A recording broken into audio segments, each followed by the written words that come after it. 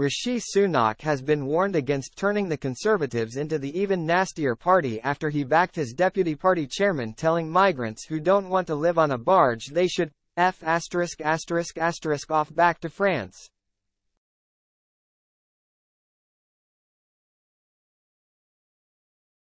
Number 10 defended Lee Anderson, but his words were met with horror by many in his party, unnerved by a lurch to the right on immigration.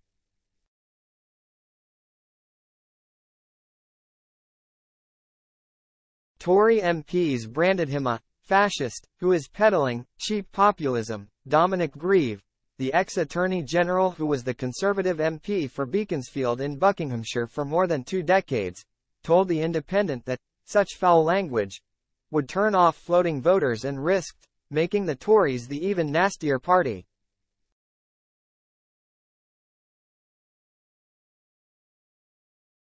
It came as Boris Johnson ally and ex-minister Zac Goldsmith said he is very tempted to support Labour at the next election.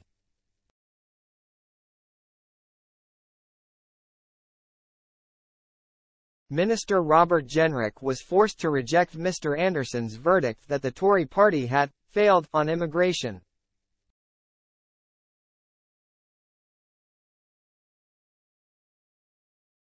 Ministers were told they risked sending an appalling signal after Mr. Jenrick hinted at quitting the European Convention on Human Rights over Rwanda.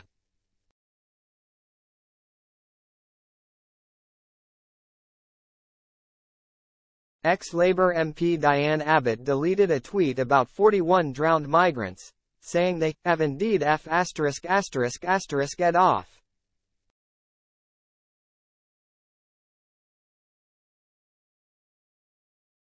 To the bottom of the sea.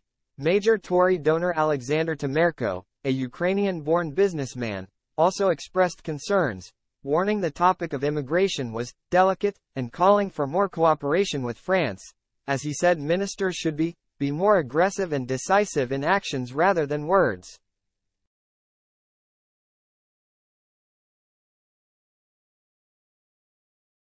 Mr. Anderson has refused to apologize for his incendiary comments, made after a group of 20 migrants were granted a last-minute reprieve as the first group boarded the Bibi Stockholm barge in Dorset.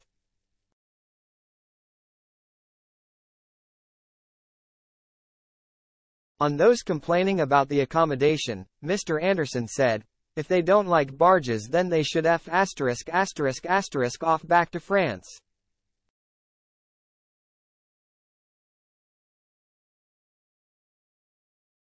He was backed by Alex Chalk, the Justice Secretary, who said while the MP's language was salty his indignation is well placed and his comments were not bigotry at all.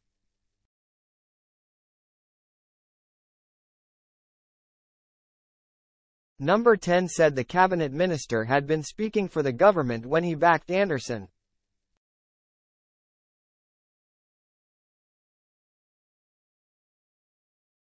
But a separate row emerged after Mr. Anderson claimed that the party had failed on immigration.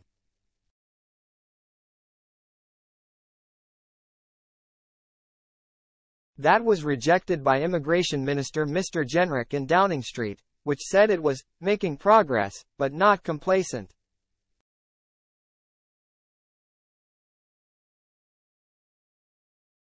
In a separate Tory rift, former Conservative Minister Zac Goldsmith said he was very tempted to back Labour at the next general election.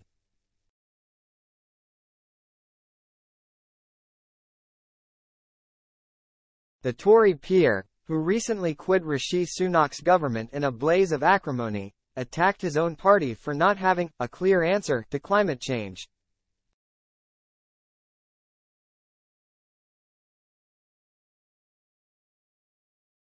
One senior Tory, a former minister, warned Mr. Sunak against following Mr. Anderson's cheap populism, and urged the party to remember, this is as big a problem for France as it is for us.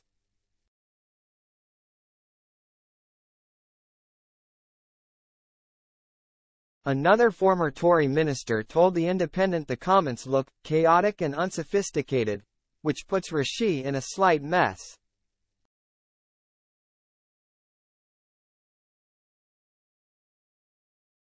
Mr. Grieve argued that it was a sad commentary on the current state of the Conservative Party, when its deputy chairman resorts to crude and threatening profanities.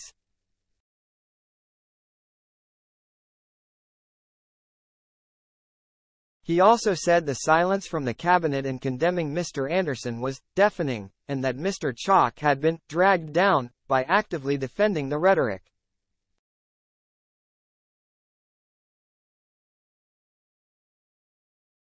Sir Jake Berry, the former Tory chairman, said, "It's not the sort of language I would use," though he agreed with the sentiment of Mr. Anderson's comments, which reflect the frustration of the British people.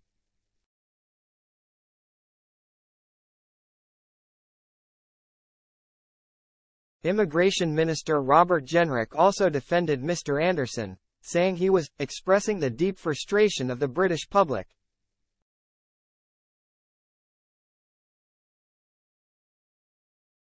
London Mayor Sadiq Khan accused the government of stoking division and hate, while the Liberal Democrats said the government's defense of Mr. Anderson was toe-curling.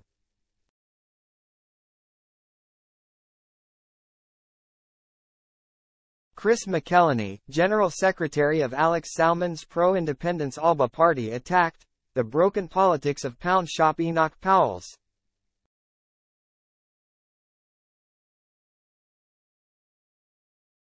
Labour's Shadow Home Secretary Yvette Cooper accused the Tories of promoting division and lashing out due to their failures on tackling unlawful migration and the asylum backlog.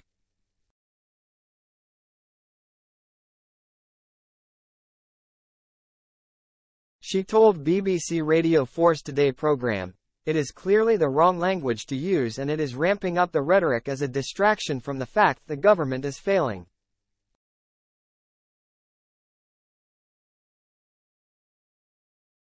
Meanwhile, Mr. Jenrick caused dismay in some Tory circles after hinting the Tories could quit the European Convention on Human Rights, ECHR, if Rwanda flights continue to be blocked.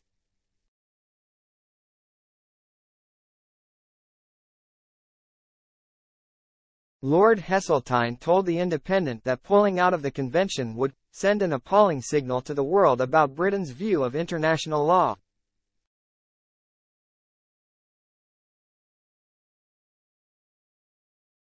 The former deputy PM said it was part of the Brexit disaster, arguing that the right of the party, No Brexit, has failed and is constantly looking for ways to reinforce prejudices.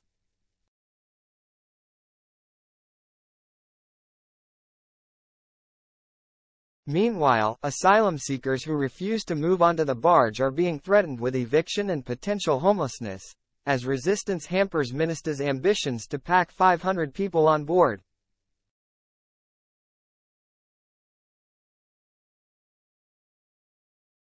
Mr. Jenrick threatened to pull support for anyone who did refuse to go on the barge.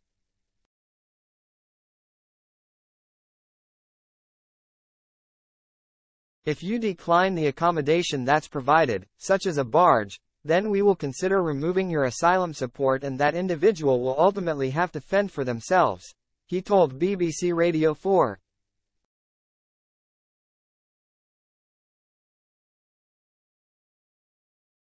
A significant number of asylum seekers who had objected to moving to barge have since changed their minds, he said.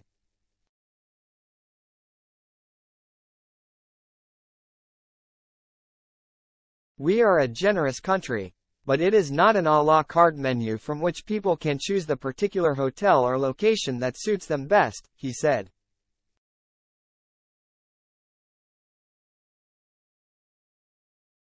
"If you are destitute, then you will accept the decent accommodation the state is able to provide for you."